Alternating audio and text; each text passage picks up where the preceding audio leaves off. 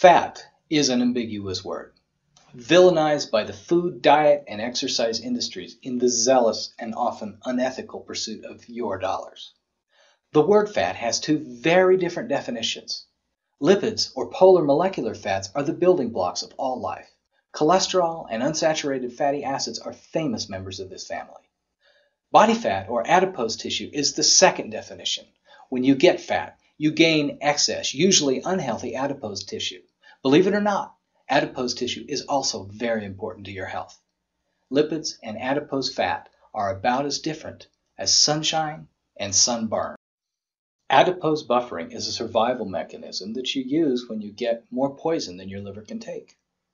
Your adipose cells soak up the liver's toxic overload to protect the rest of the body from being poisoned.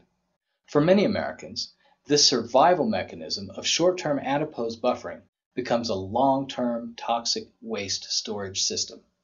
Most Americans carry extra weight because their bodies never get a chance to dump the adipose toxin buffers, resulting in ongoing accumulation of body fat.